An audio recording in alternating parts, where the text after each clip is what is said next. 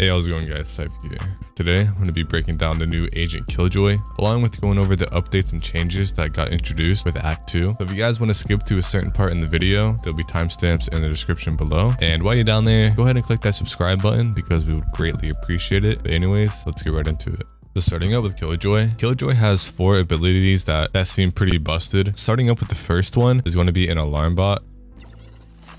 Basically what this is going to be a little bot that you deploy. Whenever an enemy enters the vicinity of this bot, they now take double damage to anything. So say if they get shot with the classic, they're able to get a 1 hit or 2 shot with the classic. Or with, say for example, a Vandal. Usually a Vandal takes 4 shots to kill. Now it's only going to take 2. So this is going to be kind of annoying if you aren't aware of where this is at. So you're going to want to shoot this immediately before the double damage gets activated on you. And moving into the second ability is going to be a Turrent. And the Turrent shoots a burst at any enemy that enters the vicinity again.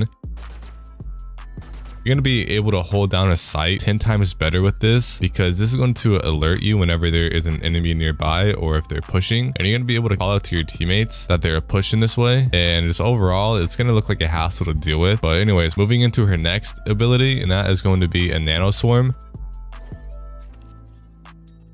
Basically what this is going to be a grenade, and when the grenade actually activates, it's going to be a swarm that attacks the enemy all at once in the general vicinity. And I'm not sure how fast this kills you, but looking from the previews of it, it looks like it kills you really fast. So hopefully you'll actually be able to escape it in time. And for the last and final ability is going to be a lockdown device. Basically what this is going to be a little force field / dome area of effect where any enemies are actually inside this area, they'll barely be able to move. They won't be able to shoot, and they'll be basically useless for 8 seconds. And yeah, you better hope that you're not caught in this. But yeah, apparently you can destroy it, except I think she's able to carry more than 1. So that's Killjoy.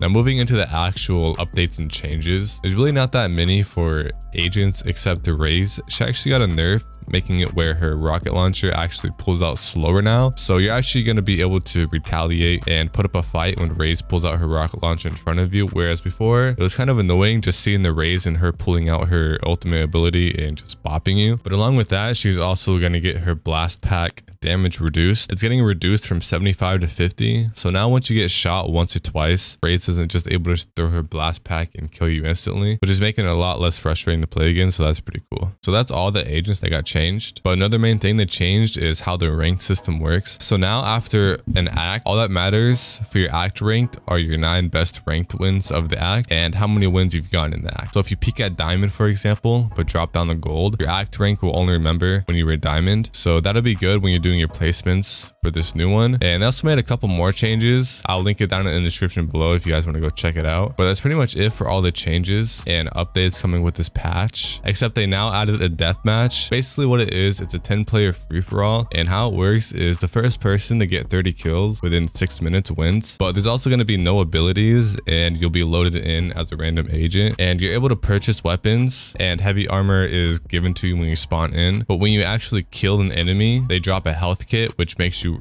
fully restore your health and armor. So you're going to be able to go on long streaks. But other than that, they basically just fix a lot of bugs. I'm not going to be going over that because there's way too many and they're not really that important. But if you guys want to go check them out, like I said, click that link in the description below. But anyways, guys, that's going to be it for the video. Let me know what you guys think about this update. Let me know what you guys think about the new act. Are you overwhelmed? Are you underwhelmed? And let me know if you guys enjoyed the video. But I'll see you guys later. Peace.